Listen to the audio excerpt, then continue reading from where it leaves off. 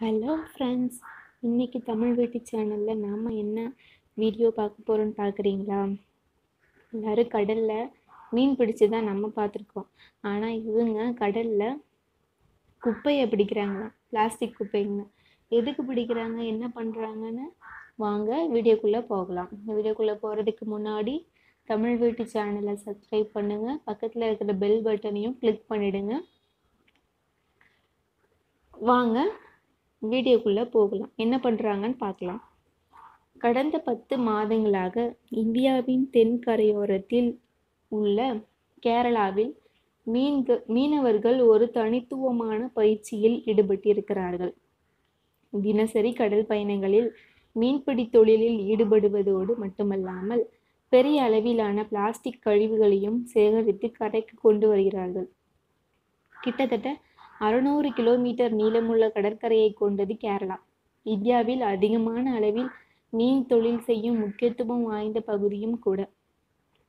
இங்கு 1 மில்லியன் மக்களுக்கு மேலாக தங்களின் வாழ்வாதாரங்களுக்காக மீன் தொழிலை சார்ந்திருக்கிறார்கள். மீனவர்கள் தினமும் கடலுக்கு சென்று மீன் பிடிக்கும் போது பல இடர்பாடுகளை சந்தித்து வருகிறார்கள். அதில் முக்கியமானதுதான் பிளாஸ்டிக் மாசுபாடு. கேரளாவின் கடற்கரை ஓரங்களில் பிளாஸ்டிக் குப்பைகளால் மாசுபாடு அதிகரித்து வருகிறது. இதனால் மீன்கள் குறைவான அளவிலேயே கிடைப்பதுடன் சுற்றுச்சூழலும் மாசுபடுகிறது. கடந்த ஆண்டு கேரளாவின் மீன்வளத்துறை மந்திரி மெர்சிக்குட்டி அம்மா மீன்பிடி தொழிலில் ஏற்படும் இடர்பாடுகளை போக்க தீவிரமாக செயல்பட்டார். அவரது வழிகாட்டுதலின் கீழ் மாநில அரசாங்கம் சுசித்வா சகாரம் என பெயரிடப்பட்ட பிரச்சாரத்தை தொடங்கியது. அது என்னடா சுசித்வா சகாரம்? வாங்க பார்க்கலாம். மீன் படகுகளில் இருக்கும் கடல் வலைகளை வைத்து மீன் பிடிக்கும் போது சேகரமாகும் பிளாஸ்டிக்குகள் வலைகளை துண்டித்து விடுகின்றன. மீனவர்கள் மொத்தமாக வலையில் சேகரமாகும் பிளாஸ்டிக்குகளை முன்பெல்லாம் கடலில் கொட்டுவதை வழக்கமாக கொண்டிருந்தனர். இப்போது அவர்களுக்கு சுசித்வா சகாரம் திட்டம் மூலம் பயிற்சி கொடுக்கப்பட்டு சேகரமாகிய பிளாஸ்டிக்குகளை கரைக்கு கொண்டு வருகிறார்கள். கடலில் இருந்து மீனவர்களால் கொண்டு வரப்படும் பிளாஸ்டிக் பொருட்கள் மீன்பிடி துறைமுகத்தில் சேகரிக்கப்படுகின்றன. அங்கு பிளாஸ்டிக்கை மறுசுழற்சி செய்யும் இயந்திரம் மூலம் பிளாஸ்டிக் பொருட்கள் சிறு துண்டுகளாக வெட்டி கழிவுப் பொருட்களாக மாற்றப்படுகிறது. மறுசுழற்சி செய்யப்பட்ட பிளாஸ்டிக்குகளை வைத்து அவை கேரளாவில் சாலை அமைக்க பயன்படுத்திக் கொள்கிறார்கள். இதுபோல இந்தியாவில் மறுசுழற்சி செய்யப்பட்ட பிளாஸ்டிக்குகளால் பல சாலைகள் அமைக்கப்பட்டிருக்கின்றன.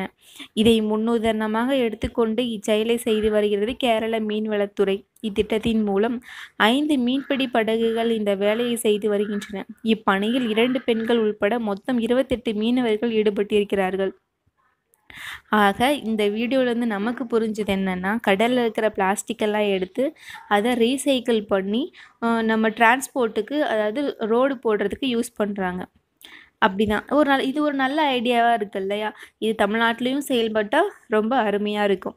இதுவரை 10 டன் பிளாஸ்டிக் பைகள் மற்றும் பிளாஸ்டிக் பாட்டில்கள் கைப்பற்றப்பட்டுள்ளன. மேலும் 15 டன் கழிவுப் பொருள் வலைகள், பிளாஸ்டிக் கயிறுகள் மற்றும் மற்ற பிளாஸ்டிக் பொருட்கள் ஆகியவற்றை கடலில் இருந்து அகற்றப்பட்டுள்ளன என்கிறார் சுசித்வா திட்டப்பயணி அதிகாரி ஜோன்சன் பிரேம்குமார். மீனவர்கள் 28 பேர் கொண்ட ஒரு சிறிய குழுவாக இருந்தாலும் 25 டன் பிளாஸ்டிக் கழிவுகளை கடலில் இருந்து அகற்றியிருக்கிறார்கள். என்ன சாதனை! பிளாஸ்டிக் பைகள், பாட்டில்கள் மற்றும் மற்ற பிளாஸ்டிக்குகள் ஆகியவை எப்போதுமே நீரில் விழும் உயிரினங்களுக்கு பிரச்சனைகளையே ஏற்படுத்தும். அது கடல்வாழ் உயிரினங்கள் அழிந்து கடலின் பன்முகத்தன்மையானது முற்றிலுமாக சிதைந்து போகும். மீன் மற்றும் பெரும்பாலான கடல் உயிரினங்கள் தங்கள் செதில்கள் மூலம் தண்ணீரை எடுத்துக்கொள்ளும். அப்போது சிறு பிளாஸ்டிக்குகளை செதில்கள் உள்ளிழுத்துவிடும். சுசித்வா சகாரம் திட்டத்தின் முயற்சியால் கேரள மீனவர்கள் கடலை சுத்தம் செய்து தங்களுக்கு வாழ்வாதாரமாக இருக்கும் கடலின் சுற்றுச்சூழலை பாதுகாக்கிறார்கள். 2050ஆம் ஆண்டில் கடலில் இருக்கும் மீன்களின் எண்ணிக்கையை விட பிளாஸ்டிக்குகளின் எண்ணிக்கை தான் அதிகமாக இருக்கும். அதை முன்னரே உணர்ந்து கேரளா அதற்கான தீர்வை நோக்கி தனது பார்வையை திருப்பியுள்ளது. இத்திட்டம் வெற்றி பெற்றுள்ளதை தொடர்ந்து அடுத்த சில நாட்களில் அதிகமான மீனவர்களை சேர்த்து சுசித்வா சகாரம் திட்டத்தை முழுமையாக செயல்படுத்த இருக்கிறார்கள். இது போன்ற யூஸ்ஃபுல்லான வீடியோ உங்களை நோக்கி வந்துட்டே இருக்குது.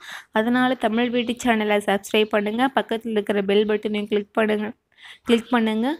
உங்கள் கமெண்ட்ஸை போஸ்ட் பண்ணுங்கள். மறக்காமல் நம்ம யூடியூப் சேனல் தமிழ் வீட்டு சேனலை சப்ஸ்கிரைப் பண்ணுங்கள். தேங்க்யூ.